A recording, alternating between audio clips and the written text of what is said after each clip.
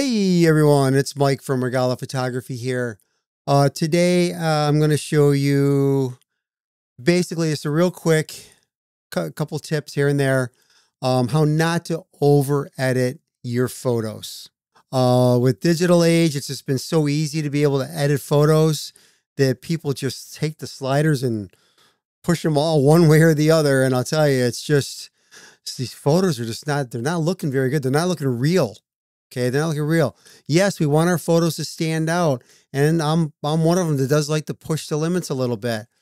But there is a fine line between looking good and being over edited, and especially when it comes to landscape photos. You can see here I am in Lightroom Classic. I have a photo here. First things first, what I do is come up and I do my profile. Okay. Now, again, I say it time and time again, I use linear profiles normally. I have a video showing you how to make your own linear profiles. They're camera specific. I strongly suggest you make your own linear profile. Takes a couple minutes, not hard to do. But for the sake of this video, I'm just going to use Adobe Neutral. And what that does is it kind of balances everything out. Now, I could go with, let me see, Adobe Standard, which isn't too bad. Kind of overexpose it a little bit. And then also Adobe Standard. Now, Adobe Standard and Adobe Color, they're almost the same. Personally, though, I would go with Adobe Neutral. And then now here's where you would play with everything. First thing you want to do is your tone. So you want to get basically it's contrast is what you're trying to get. And through tone is how you get contrast. I strongly suggest you turn your little blinkies on here. This way, this side right here is for if you are underexposed. It'll show up with a blue overlay. And if you are overexposed, that's this one right here, it'll show up as a red overlay. Turn them on so you know, so you're aware. So the first thing I would do is I would probably bring the exposure up a little bit just to brighten it up. There you go. And then I skip the contrast usually right now, and I'll bring the highlights down. And in this case, I could bring them way down. Shadows, I think I'll bring them down a little bit to kind of bring some more contrast in there. Whites, I want to bring them up a little bit to make the sailboats and the clouds pop a little bit. And then the blacks in this particular photo, I'll bring the blacks down. And now you can see just those moves right there, those sliders. There's before, there's after. Before and after. Again, every photo is going to be different, but don't forget, we're going to go back over this with masks. So this is just to get your foundation set. Texture, I like to add a little bit of texture. If I'm doing a landscape, I will add a little bit of clarity. If I'm not doing a landscape, if I'm doing like a portrait, I would do a negative clarity. But in this case, I'm going to do a little addition of clarity. Dehaze, in this case, I'm going to add some dehaze just to kind of make the sky. The sky was dark, and I'm going to darken it a little bit more in a bit, but I just want to start bringing that contrast back. And then vibrance, I'm going to bring the vibrance up. I'm not going to touch the saturation right now. Again, I might try it later, but I'm not going to do it right now. So you can see right there, there's your basic. So again, there's before and there's after. Before and after. So it's already a much better photo as it is. And, technically you could leave it as it is and post it and it'll be a good photo, but we're going to make it even better. So we're going to get out of that. And then now what I want to do is my sharpening. What I do is I bring the radius down, the detail all the way up. Masking, what I'll do is I'll hold down the Option key on a Mac. And what this does with the masking is wherever there's white, that's where it's going to sharpen. So I am going to mask out everything except for those sailboats and mostly that pier right there and leave it at that. And then I'm going to actually increase my sharpening just to make it pop out a little bit. And again, landscape, you could push it a little bit more depending on what you're taking, what your photo is. If it's a portrait, you want to kind of back it off a little bit. So if it was a portrait, I'd probably be between 50 and 60. Landscape, I can go between 70, maybe 80. I've gone higher with some photos, but with the clouds, I don't want to push it too much. Calibration is where I go. This is to adjust your color. For the most part, this looks pretty good. I'm just going to kind of tweak it a little bit. And if you were in like a forest or a wooded area with a lot of greens, this will really, really make a difference here.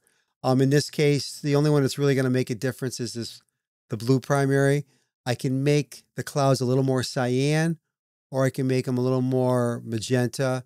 In this case, I don't want to do that with these clouds or this sky, but I do want to add saturation. I didn't touch the saturation on the other ones. This one I did only because the sky that particular day it was very dark.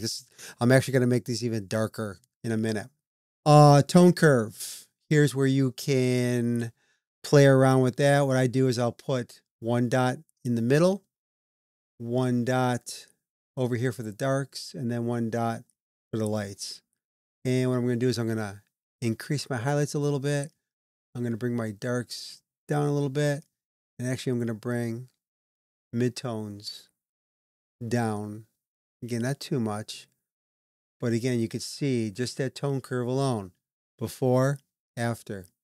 Before, after. Made a huge difference. Color grading. This photo doesn't really need much because, again, for this particular photo, it was a stormy sky. So it was a little on the blue side. But I always do my highlights first. There was some sun, so I'm going to put a little bit. I'll fix that later with the saturation. I'm going to go more yellow instead of orange, and I'm going to bring that saturation way down, and I'm going to bring the luminance up because, again, it was a stormy day.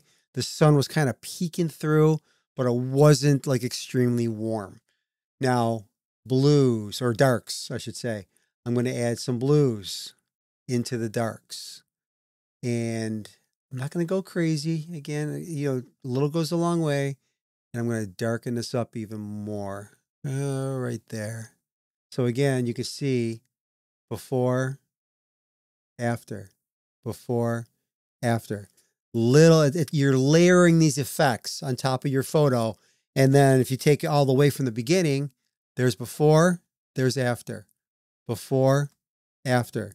Again, already a better photo. What I'm going to do now is I'm going to come into masking. First things first, I'm going to use a linear mask. And I am going to darken this water up here, down here, I should say, just to kind of use it as a frame almost for the sailboats. Maybe right there. That looks good right there. All right. Now I'm going to go into the sky. So I'm going to do a generic sky mask right here.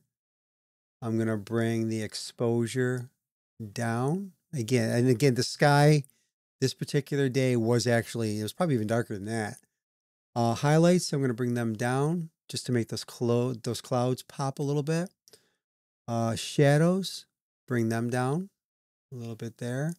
Whites, I'm going to bring them up. And here you can see, this is why I turn my little blinkies on there, because if I go too far, it's going to overexpose. Let me move the whites up a little bit, kind of make that sky pop. And then I'm going to bring the blacks down for this particular photo. Now you can see here, I need to bring that blue back. It's starting to get a little too much. I'm going to darken it in a minute, but right there. Okay. Now I am also going to do another linear gradient, and I'm going to come down kind of at an angle this way. And again, this is just more like a frame, but I'm going to darken that up there a little bit. Okay. And again, now you can see all of a sudden these sailboats are really popping. They're really popping out there. Okay, there's that. Let's see here. I am going to let's do a select subject. I notice it's going to select some of the pier here. Oh, actually it didn't, a little bit right here. But I'm not going to really mess with that. All I want to do here is I want to brighten them up a little bit. Again, watch my blinkies there. I'm going to bring the highlights down just a tad. Blacks down. And I'm going to come down here to my texture, and I'm going to bring down the clarity as well. So there's that one. Now, let me see here. we want to do a radial. And what I'm going to do here, again, those of you that have watched my videos before, you know that this is one of my tricks. I like to bring the exposure up a little bit. Now in this case, I want to bring the highlights and the whites down a little bit so I can bring the exposure back up a little bit. And then I'm going to do another radial like this and make it almost the full size of the photo. Just like that. Make sure you kind of feather it a little bit there and then click this little invert. So now I'm going to basically create a vignette just like that. So your subject will pop in the middle and then you kind of frame it with your vignette right there. All right, so that's mask. I may come back to adding a few more. Now is when I want to come into the color mixer.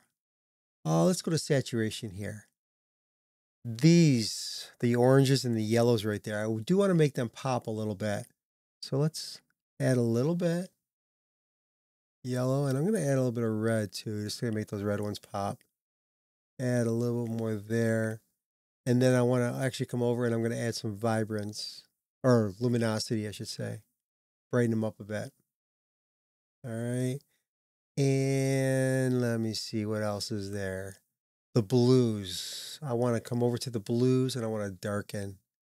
Oop, too much there. Not too much. Right there. A little bit more. We could push this a little bit. All right. One more trick I forgot to show you, and then we'll be pretty much done. I want to come back to this sky mask here. All right. I'm on that. I clicked it. And what I want to do is I want to come down here to the effects section. And what I want to do is I want to bring up the clarity. Now, normally you got to be really careful with this because it will bring some contrast. But I'm going to bring down the texture. And what that does, it'll soften. It brings the contrast in. Because again, these were storm clouds. You wouldn't do this for every cloud. And pretty much this photo is done. Here's before, all the way back at the beginning. There's after. Before, after. One thing to keep in mind is contrast and saturation. If you're going with too much contrast or too much saturation, you're going to push it too far and it's going to be over edited. Hopefully this helped you out and you won't be over editing your photos. Please subscribe to the channel. Click that like button. It really, really is helping my channel a lot. And until next time, take care, everyone.